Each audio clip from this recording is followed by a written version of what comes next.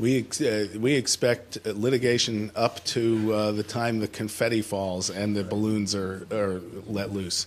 There's litigation we at the Brennan Center are engaged in cases all across the country. A lot of other civil rights and voting rights groups are as well. And there will be quite a bit of litigation. And on Election Day, everything from challenges to judges keeping polling places open and things like that. Yes? So first-time voters have to have a federal ID requirement in the polls when they have to vote. Yes. What's to stop somebody from getting around that by requesting an absentee ballot? It's not only when they vote at the polls. It's the first time they vote, whether it's by absentee or at the polls. So they would have to include a copy of their ID when the first time they vote. Yes, ma'am.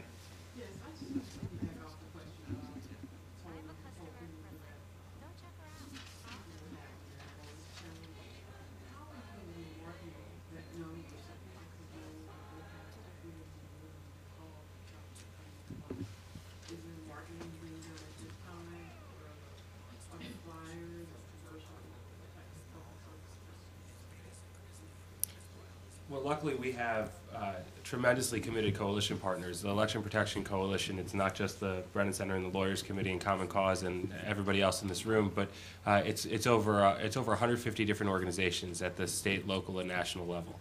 So all of us are promoting the number through our relationships with our constituents, but there's also an aggressive communications plan. So we have partnerships with media outlets who are committed to publicizing the number. There'll be a paid media campaign also focusing mostly on radio to be able to get the number out. We're trying to get it out to as many voters as we possibly can. Yes. Speaking of the IDs, I thought you were supposed to show your ID or provide ID information the first time you register by mail if you're a first-time registrant, but that doesn't necessarily translate into showing it at the polls, does it? You have to show it either upon registration or upon voting. So that means at some point in the process, a first-time voter who's registering by mail has to show To a government official. Yeah, to a government official. So if it was a private group doing registration, that doesn't count.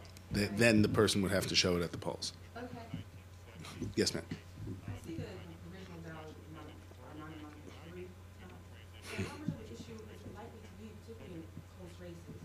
And should there be any sort of status in counting not so much We couldn't decide whether to include provisional ballots as a problem or as a failed solution. But you know, we don't want provisional ballots to be placebo voting, where voters think they've cast a ballot, and then that's just to make them feel good and they walk away, but actually their ballot is not counted. And in terms of the standards, what are you? We certainly hope that there'd be more uniform standards for counting provisional ballots, certainly across state lines, if not nationally.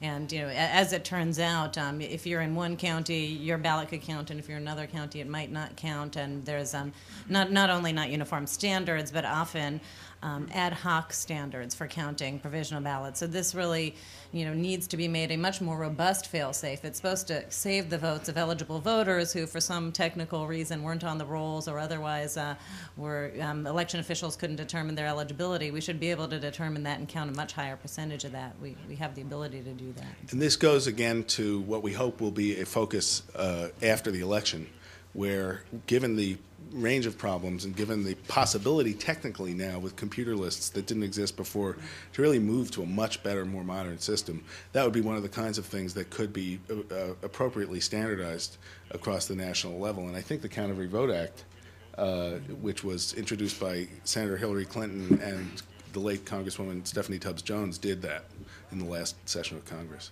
Yes, we'll have time for everybody. On purging, you said the deadline has already passed. When was that deadline? And then also, are there any guidelines for what's allowed for a reason to purge? The deadline was under the National Voter Registration Act, and it was 90 days before a federal election. There is evidence that these purges are happening without accountability. So we don't know with the purges as much as we know about a lot of these other areas. There was a recent press report in the New York Times by Ian Urbina suggesting that the purges are still going on in a number of places, and in large numbers, or that there are at least steps being taken toward purges.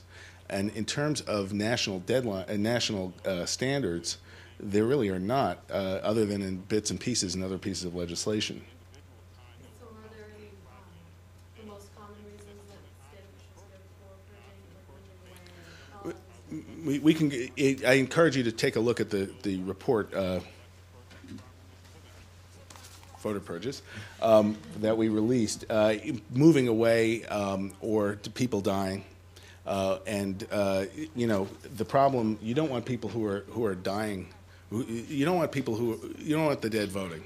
But the problem is a lot of times it turns out, to paraphrase Monty Python, that they're not dead yet.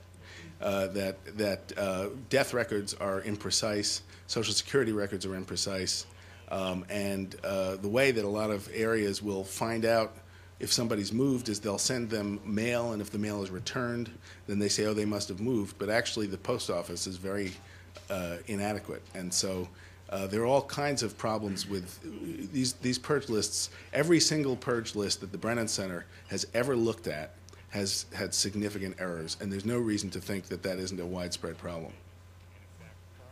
Yes? Can you just explain a little bit more in terms of, you said it's, that voter suppression is so much greater than registration voter fraud. You said registration voter fraud is infinitesimally.